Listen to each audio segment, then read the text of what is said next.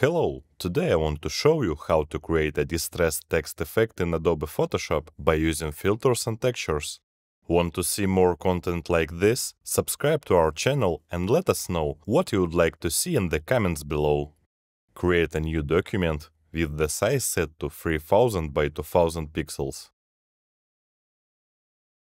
Go to Layer, New Fill Layer, Color Fill, and use the color code which you can see on the screen. Create two lines of text, and then add two shape layers. Put all the text and shape layers into a new group, and after that, right-click, Convert to Smart Object. Go to Filter, Distort, Ripple, and set the amount to about 60–70% and the size to medium. Add a median filter with the radius set to 4. Now we need to open our texture, convert it to a smart object, and add a black and white filter using the Shift-Ctrl-Alt-B case combination.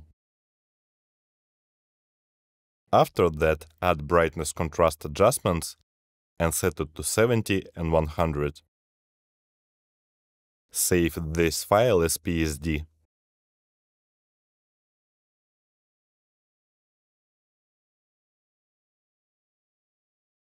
Select your smart object in the Layers panel and then go to Filter, Distort, Displacement Map, set all the scales to 10. Then press OK and select the PSD file which we have created before. Place PNG texture from the Assets folder.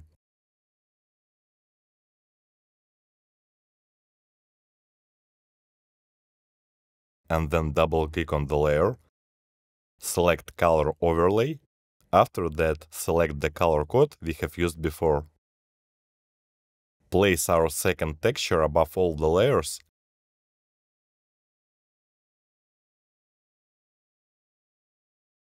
and add a black and white filter. Hit Ctrl-I to invert the colors, and then add brightness contrast filter set to 25 and 100. Set the blending mode of the layer to exclusion. And for the final step, let's add levels adjustment layer and play with the settings until you like the outcome.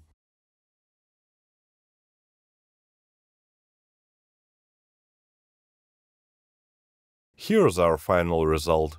We have created a distressed text effect in Photoshop in a few simple steps. Looking for a quick and easy way to add a unique and edgy look to your text? Check out the Displaced Distortion text effects. This product allows you to create distorted and displaced effects with just a few clicks. Thank you for watching and don't forget to check our channel for more useful tutorials.